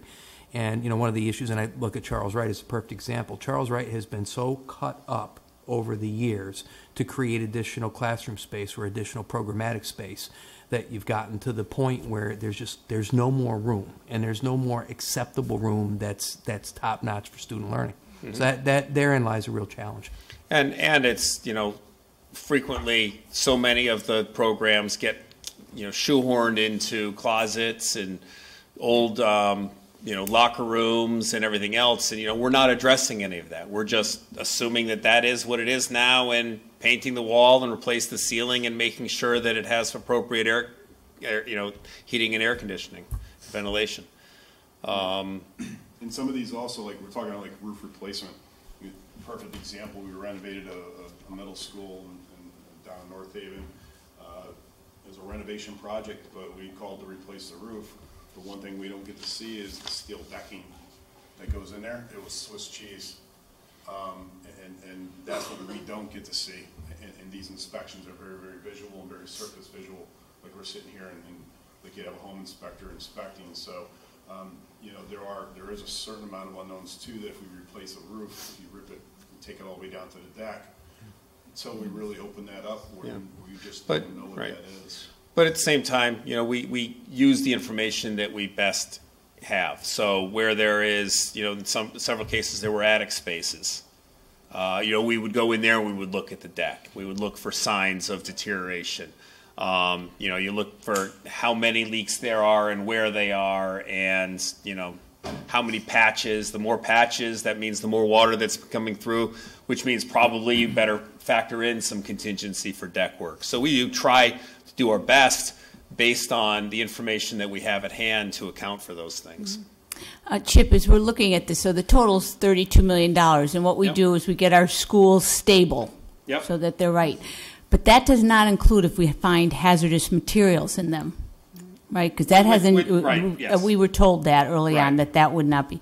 So $32 million is without any of that information about hazardous materials, Or with stuff behind walls. Some, where there were schools where there were, many plumbing issues reported or evidence of leaks, we would factor in, replacing the piping behind the walls. So we do our best to try to, limit the number of surprises. But yes, there could be more that we wouldn't know. And Diane, from your experience at the high school, you're estimating another $10 million for the PCBs. And well, if you average it, average it to $2 million. But so it'd be $40 million. Yeah, but still, if you're spending $40 million to get every single elementary school up to where it should be, whereas it's going to cost you at least $65 million to build a new elementary school.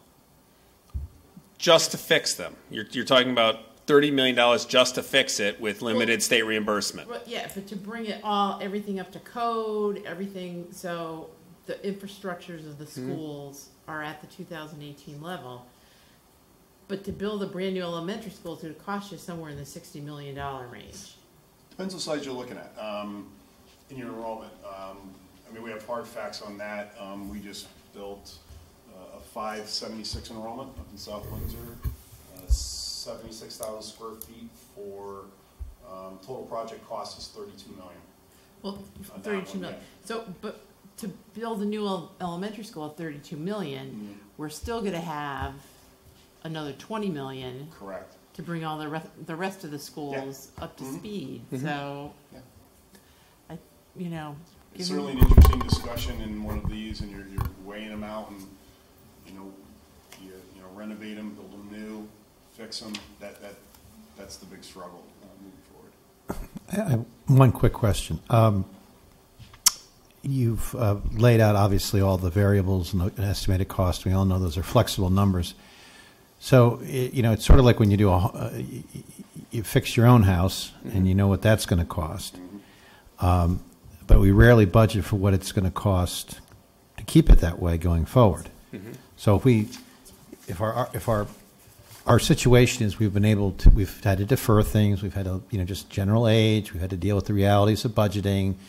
We've tried to put bubble gum and spit and whatever on things to get them through another year. We spend this money.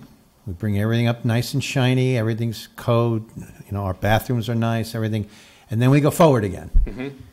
And then is there a way for you to extrapolate what a ongoing maintenance budget would be generally for these buildings going forward to maintain them to some level of at least code, so we're not turning around in 5 years coming back when the schools are all beaten up again, I guess is my question. So that we can sort of have an honest discussion about what we should be honestly budgeting in the out years to keep these schools up and running, so we're not asking for a big ask, maybe two big asks of the public to get our schools up to the standards that we want them to be. Yeah, it's a little more complicated, in the public arena where it's harder to really start developing large reserves, so that in year one you start putting a little bit of money away, so that in year 20 you can replace the roof. If you address all the issues, there's going to be less maintenance early on. I agree. But if you do it all at once, that means you're going to have a point in year 10, year 15, year 20 where you're going to have a lot of exposure as all the systems come due at the same time. I guess that gets to my point. Which if you start reserving, well, we have a reserve. We have capital reserve, right? So that's for big projects. But I don't know. In the past, we've had an actual maintenance reserve that you can, based on ages and wear and tear. I mean, I know it's all guesstimating. A lot of it is. But it's just something to consider if you're going to go out and ask people to bring. We just did a similar plan, 10-year plan. Yeah. Down in Madison. And they filed a referendum for a new school, and they have, I don't know how many projects that we worked on it, and distributing those plans out, working on similar to this, and putting those out for 10 years, and assigning dollars per school per year, and some years are $15-16 million for district-wide. And you go, how do you budget that? But in addition to that, it's staffing of maintaining it. Is the staffing is always a tight one in most districts. There's never enough custodial maintenance staff having that, and also the staff is higher qualified now too. If you want to hire an in-house staff for your HVAC systems, those men and women are very high qualified, and they have to know those systems very well. Computerized systems, digital controls. It's no longer just cleaning the filter and the unit ventilators and so forth. They're very complex systems, so that staff cost alone to do that program, in addition to whatever project dollars, has to be taken into consideration. That's always a tough discussion when you're talking with the budget. You mean we can't call Sears and have him come down on Tuesday? Because I got to come in tomorrow. I can ask him. It might be worth it. They might. One of the things we're thinking of, too, as we move along, now we have all this information, and we look at it, we have to remember that these are not empty shells. There are children and staff living in them 181 days, and so that has to be taken into consideration if we do find hazardous materials in these buildings, which is a probable, correct? We actually have to get them out. Right. I mean, so there's so many things that have to be considered after we've gotten all this information on how this goes forward. And I think something of a priority is the children and the staff. Right. Yeah, and that becomes part of the next kind of planning phases, is looking at different options. Options of repair and additions and new construction, and what the different costs are. What do you save if you do certain things? What are the additional costs? What's the impact on learning? Because many of these projects are not summer projects. They extend much longer than that. So all those things need to be taken into consideration, in adding on some of the demographic, changes through parts of the town going forward. Now, what about the middle school? We haven't looked at that yet. That's the next building we're going to be looking at is the middle school, and do this same level of analysis on the middle school. We just haven't gotten there yet. The idea there with regard to the middle school is really not so much for any type of renovation, but it's to identify long-range capital improvements for planning purposes with our shared services model. We also looked at it to see if we put the sixth graders there. It does not have the capacity. Right. But did you look at, say we were to consider putting like fifth and sixth graders at Webb or one of those schools, did you look at whether any of the schools? So that'll come down the road as we get into our options analysis. Okay. Yeah. Okay. See, John? the positive thing is we hit phase one, and we tried to get on track and a target of where we're going. This isn't something that happened overnight. The steering committee has been meeting weekly and putting this together almost a good 6 months now. And, we wanted to get and identify the needs for the Wethersfield schools. And the enrollment piece, I think, was really critical for us to get. And then now we're identifying what's needed in our schools. And it's no different than what we need at our home. And, let's face it, the kids spend quite a bit of time at school as they do at their house. So we want to make sure that we set the priority. What we thought is to go with all elementaries, not just one. We felt that it needed to be district-wide, and so that's what we're doing. As we get into the next phase, we'll get into the options as was discussed. But I think that this is a good starting point to bring it to the next level, and the conversation really has to continue. It's not something that we can put to bed and say, okay, we did it, it's going to send the shelf. I think we're motivated enough to know that it needs to be done, and it needs to be a priority. Kevin? Thank you. That was eye-opening and to both of you, actually. And Mr. Emmett, it was very wise, I think, to have both of these on the same night, because although it is a ton of information regarding demographics and the physical plants of our school, one doesn't solve the other. In fact, it makes it much more complicated. The options analysis is going to be fascinating because, I mean, going, $32 million plus, call it 40 plus, regarding any abatement we may find, that doesn't address the kind of demographic challenges we're going to have in 5 years and 10 years. We're at 90% capacity right now. In 5 years, you're going to have Charles Wright at over 107% capacity, moving on to 112% and over 100% at Highcrest. I mean, these are issues that are not even considered here, that is going to take a lot of planning and due diligence on our own part.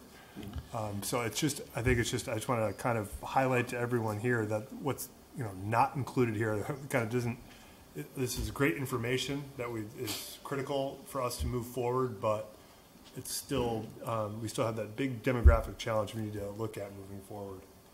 Yeah, this is really a holistic approach that we're looking at here, and you've had the high school project, and the state they almost incorporated language and legislation and they tell you verbally they want districts to look at the holistic approach, not just one building at a time, and doing this. Both of these studies and efforts are, they work together. They talk to each other, even though they're vastly different in nature. But a lot of what Patrick and his team's information is going to help structure what we're going to recommend, and vice versa.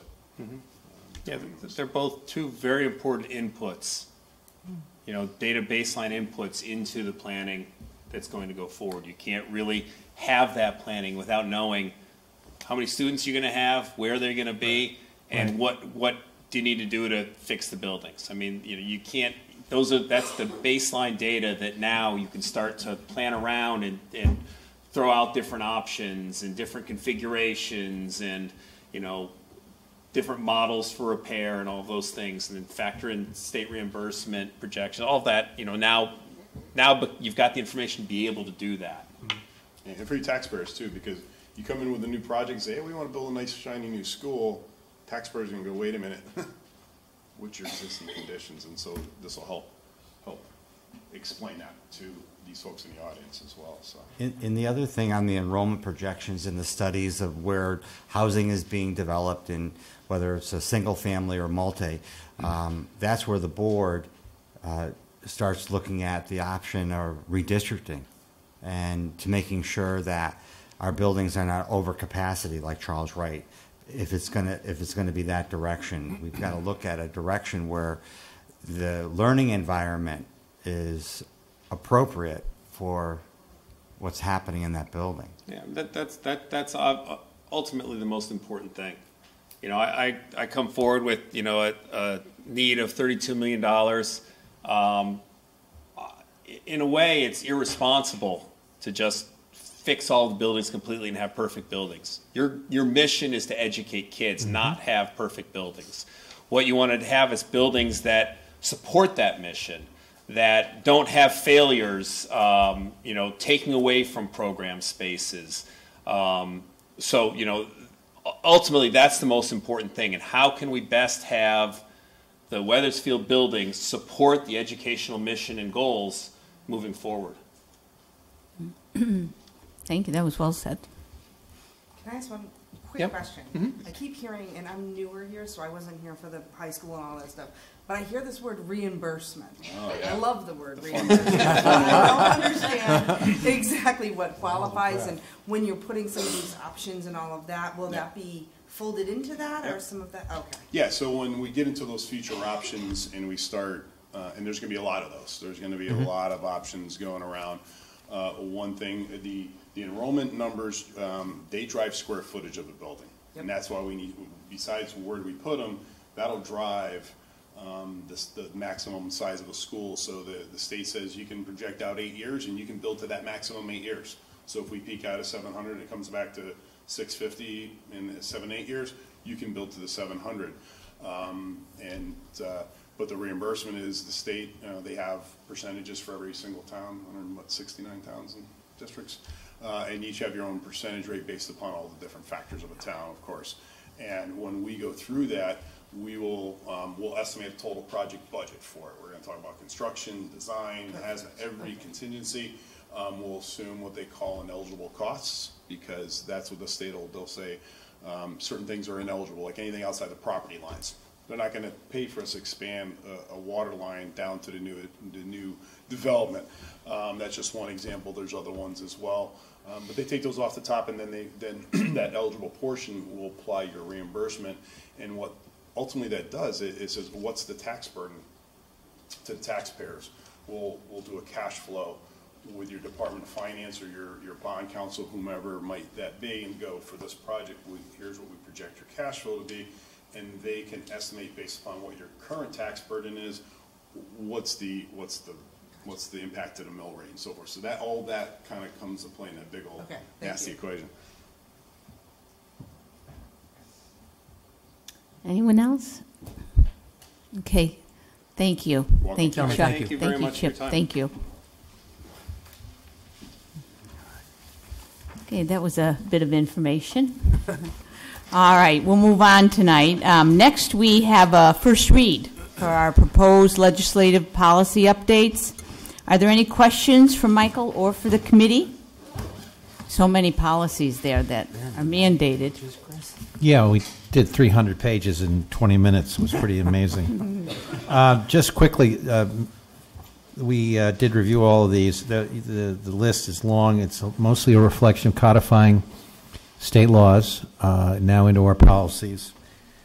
I would urge some of you to read at least the ones I thought that kind of jumped out at me, having to do with student discipline, some very good changes on allergies,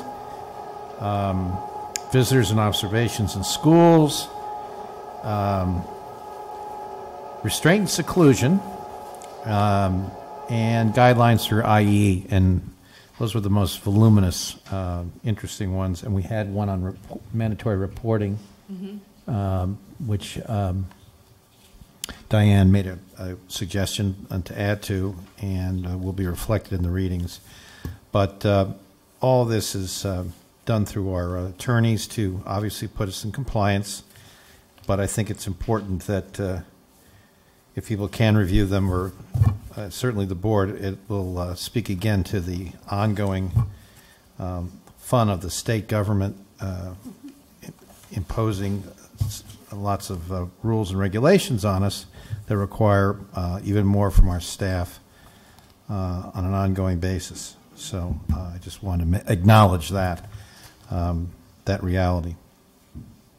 And that's it. Okay, anyone for questions on it? Okay, a lot of reading there. Okay, our Board of Ed meetings that we held. Chris, you want to talk more about your policy and planning over there? Gosh, no. I mean, Deborah practically broke the internet sending this stuff out. I feel for her, but it's again, it's all there. It's very understandable. I don't want to belabor it. Let everyone review it. But again, I think the subcommittee found that all of it to be reflective of the realities at hand, that we need to do things constantly to protect the health and safety of our children and our staff. I think reading some of them, and Mike can jump in anytime you want, some of them are going to put more demands and training on staff as well. That's correct. And education, especially among the public, because a lot of these things affect the conduct of the class and the children, and the responsibilities of parents, especially parents with their children when they're in our care or in transit. Transportation part of it as well should be looked at, so that people understand the commitment the school board has and the staff has for their safekeeping on their way to school, at school, after school, and on their way home. So that's all. Okay. Elaine? Chris did a marvelous job that evening as our committee met, because there was a volume of work to look at. And he's also mentioned that we should craft a cell phone policy for our district, because it isn't in the legislative mandates, which is, I think, a very good idea, very supportive of that. It was a and Mike is working on it. I didn't bring that up only because it's still in process, but we are getting a few more examples, practical examples, so that we don't obviously go over ground that hasn't worked. This is an important issue, but one that we need to communicate and get a lot of input from obviously everyone that it's involved. Again, teachers, staff, parents, to have the best, safest, most conducive environment for learning that we can, and that's what we're trying to do here. So. Yeah, and just to add to that, with regard to the cell phone policy, I'm researching districts across the country. It's interesting, those that actually have cell phone policies, some talk to the effect of students will give up the cell phones. Others talk about the cell phones are in airplane mode and are in book bags. Then there are other districts that don't have any cell phone policy at all. I did reach out to Bristol schools. They were recently in the paper. They are piloting at this point in time. I did not find any formal policy yet listed in their policy manual, but they're assessing. And certainly I would look to our both students as well as staff and administration at the high school to talk about that. Certainly when we go over in the morning, the cell phones are out all over the place, or the earbuds are in. So, you do have to look at what is the impact on learning. Now with our one-to-one technology, we have the Chromebooks available. Certainly something to take a look at. But again, we'll do it through the collection of data, and we want to be methodical and get a lot of input. So that's in progress. Great. Okay. Ginger, do you want to speak to the CREC Council?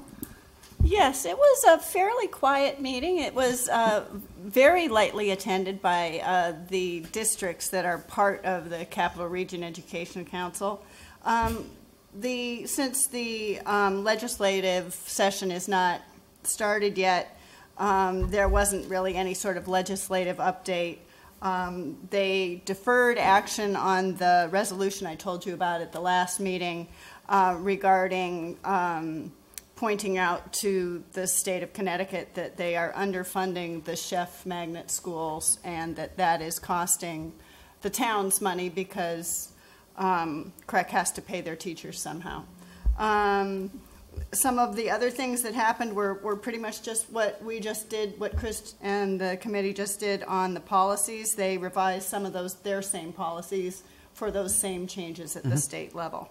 And that was about it. We're meeting again on December 5th when a vote will be taken on this draft resolution about payment for the chef schools, and hopefully getting the state to stick to earlier promises on their funding levels. Okay, thank you. Any questions for Ginger?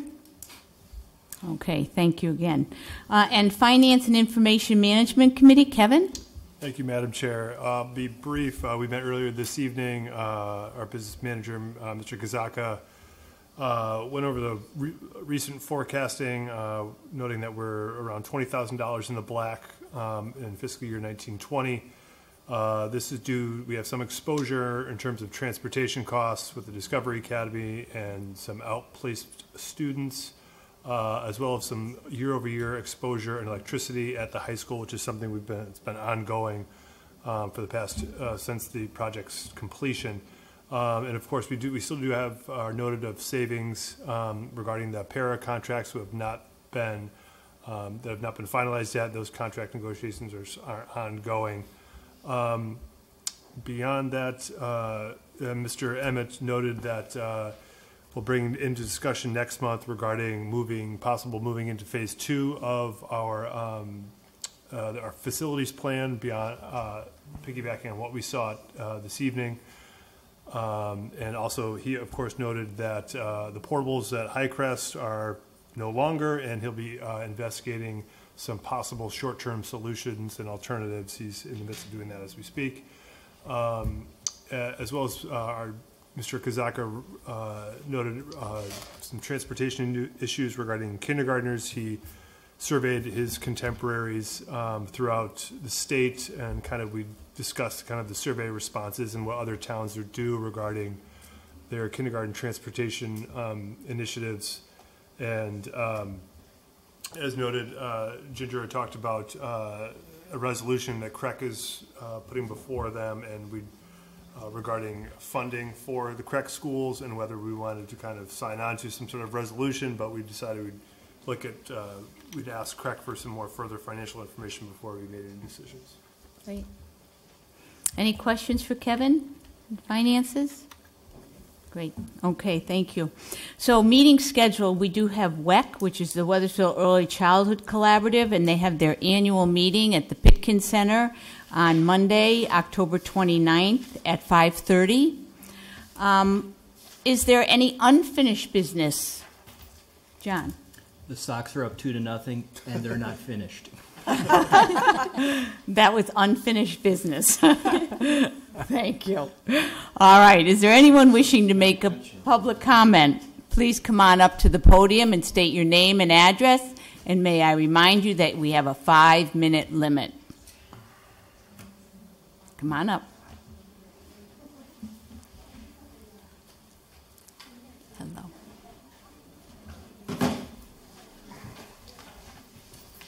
Good evening, Rick Gary, 35 Harding Street. I sat through all that, so I feel like I should at least say something. So I came, Councilwoman Bello kind of leaned over and said, "Why are you here?" And I said, "Well, I'm kind of a geek, and I do facilities management for a living, so I was interested in hearing this." A lot of interesting information, a great study, it sounds like. But not to put words in your mouth, Diane, but it sounds like you were kind of saying for about $40 million, that's a pretty good deal to get all of our schools up to snuff. To me, that sounds like it's not bad, and it's something we should really push forward. But the town has to make a commitment. What are our priorities? And in the past, I've seen sports fields and the niceties. Really, people will fill this room and get so passionate. But with the schools, classrooms, and that's wrong. And look, believe me, I spent the better part of my life coaching and being involved in youth sports, and it's great. But education is what we're supposed to be doing. That's nice stuff, and it helps with education, but it's not what we're supposed to be doing. So I think the town would support this. And I know a lot of people are talking about this new referendum and whether we buy this land or not. And some of you know I'm against the purchase of the land for a lot of reasons. But if they build 40 houses, according to these numbers, it's only about 20 new students, because they're saying a 0.57 on single-family multiplier. Not a big deal. It's not going to change anything. We have the capacity. So let's take that $2.4 million and the probably 20 or 30 it's going to cost to build the complexes they're talking about and put it into the schools. I think that's where it should be. That's just my 2 cents. And my kids were in Charles Wright when those portables were put in. Miss Granado was yes, my son's teacher. I remember. So you remember when those portables came in and they were supposed to be there for a few years. Mm-hmm. We need to fix these schools. Everything else, I don't think is as much a priority. That's it, my 2 cents. Thank you for all your hard work, everyone. Thanks, Rick. Thank you.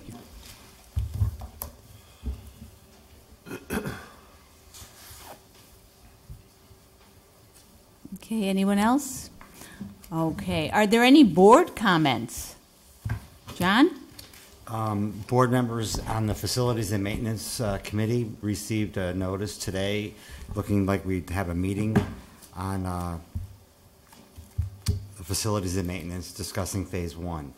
Has everyone responded? What date is that again, John? Okay. I think it's November 5th, 6 o'clock. Correct. I've responded. I can't. Okay. All right. Okay, anyone else? Anytime after the 6th, I'm free. Anytime after the 6th. Well, we're going to meet on the 5th. I know. All right. So we do have a quorum for having a meeting of Facilities and Maintenance. And then the other thing, last meeting, the superintendent wished Mrs. Silver 100th birthday wish. That is fantastic. Wow. And I thought that is a milestone. But I'd also like to wish one of our board members her happy 40th birthday. Kelly Evans. Not 100 yet, Kelly. You're 40, though. Say hi to the camera. Zoom in on it. Happy birthday, Kelly. And you spent it with us. Thank you. All set, John? Thank you. Anybody else with a comment? Okay, I just have a few meetings to mention. First, we had a vision meeting, which we do have to find a name for it, was held on Friday, October 12th, to work on all these organizations that we're putting together and establishing that work for our schools. So we want to be aware of what each organization's doing. So this is a combined effort of the Career Academy Advisory Council you heard Kenny Lesser talk about, the Wethersfield Education Foundation, the Board of Ed, and the administration. So going forward, we plan to meet regularly. I also went to the Hunger Action Team on that same Friday, October 12th, and there were reports on the food pantry, food drives, weekend backpacks, school meals, Southstein Middle School initiatives, and the United Way report called Alice. Just wanted to comment on a few of them. The weekend backpacks for the year September 2017 to August 2018, 9,400 backpacks were given out. And those are for weekend food for our children. The food pantry and the food drives continue to show great generosity of our townspeople. The Wethersfield Public School, and I've said this a couple times, will be working on a food drive for the month of November. Silas Dean Middle School, and I find this so rewarding to see these two young students, they're 8th graders, Anna Griffin and Christian Monfisoto, two 8th graders who are working to have the middle school make a difference. So they are setting up, I think it's 3 activities to be food drive fundraisers. The United Way gave a report on ALICE, so it's an acronym for Asset Limited, Income Constrained, Employed Households. And Wethersfield, to my surprise, I will say, has 34% of its households in this category. These are not families on the federal poverty level, but these are families that, because of so many costs in housing, childcare, and health care, do struggle. So please check out their website and for ways to help these families. And also, we talked about it yesterday about that the board and administration, the school, should be aware as we move forward. And I'd like to close tonight's meeting with a personal comment about something near and dear to my heart, and that's the right to vote. I'm proud to say that I voted in just about every election since I became eligible to vote. My parents, when I was in college, would even send me an absentee ballot so I wouldn't miss the opportunity. I've always believed that the right to vote is one of the freedoms that makes America a truly great country. So parents, this is a wonderful way to teach your children about our democratic model. Take them to vote with you. As a parent, you are the role model for your future citizen. Show them the importance of voting. So, Democrat, Republican, Independent, whatever, I urge you to take advantage of your right to vote on Tuesday, November 6th. So thank you. So if there's no other comments, we find out what's going on. Life. Bobby. Oh, I'm sorry, Elaine? The only thing is, when you mentioned all those new initiatives we have, the Career Advisory, the Foundation, those are all wonderful. But we asked that they be put on the calendar, because Kenny Lesser just gave us a date, and I missed the time. I'll get it all for you. We talked about that yesterday. Talked about that, yes. So you, okay. Thanks. I have a note to Deb Murphy to tell Deb Murphy to put it on the calendar. Okay, yes, that would be the Academy Advisory and the Wethersfield Education Foundation, of which you're all invited. Okay? Thank you. Anyone else? I'll look both ways this time. Okay. So life at the high school, Eden. Thank you. Well, first off, on behalf of the students at Wethersfield High, I would like to welcome Mr. Paul Cavallari as the interim vice principal. I had the pleasure of meeting him recently, and I think he's really going to be a great fit to our community. And I also have an update for a concern I addressed at the last meeting concerning deaf students. I've definitely seen more teachers working towards being more inclusive of deaf students. I'd like to give a direct shout out to Mrs. Shelley Bailey. She is the UConn ECE instructor for the Human Development and Family Sciences. She recently threw all of her lesson plan out the window and played a video to educate students about deaf students. So my best friend is in that class, and she is profoundly deaf. And so she struggles to hear a lot. So she has 2 cochlear implants and uses an FM system provided by SoundBridge. But due to the amount of students who talk during class, she can't even hear the teacher, who has a microphone less than 8 foot away from her face. So my teacher played the video, and the students immediately stopped talking and realized, oh, holy cow, like this is a real issue. Like this is a classmate that we're taking away the education from.